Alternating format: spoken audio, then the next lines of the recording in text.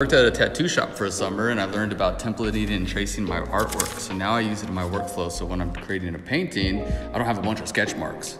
Here's a cool trick and easy way to do it. I went ahead and sketched out some butterflies. I'm gonna put them down on this piece of watercolor paper. And I took a Post-it note and I scribbled some graphite on the back. Now what I'm gonna do is place this upside down.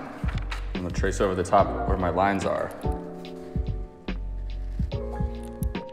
I'm not gonna trace every single detail because I'll still freehand some of this, but just the stuff so I can get the basic shape. I got most of this traced, so now I have a template that I can use to freehand on top.